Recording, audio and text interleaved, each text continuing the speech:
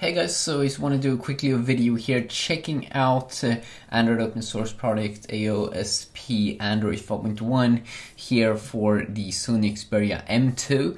So the Sony Xperia M2, it's like a mid-range Sony device. It doesn't have the best viewing angles, but this is how it looks when I have installed over here. And it wasn't the easiest to install. I can definitely say that. But yeah, let's go down here. So you can see here, Android 5.1, quick access here to Bluetooth and Wi-Fi. You can also go in here, go to About Phone. You can see Android 5.1 here, which is sweet, good stuff. And if we go back here, see, do we have any special things we can tweak? I don't know, it looks pretty stock. I do have the Play Store installed as well. I managed to install that after a few headaches, you know. But it looks very, very beautiful. Very pretty okay animations and speed and all of that. So that's definitely quite nice. Let's just see here, you can see multitasking as well, looking very, very beautiful.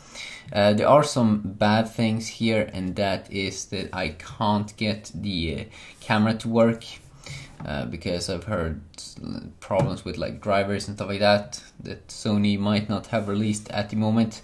Of course, this is not with Sony UI because it's not official, but AOSP, still pretty nice performance, or very nice actually.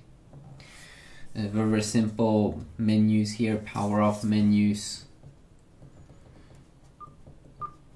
Let's just check out the lock screen as well. You can see it looks quite clean here as well.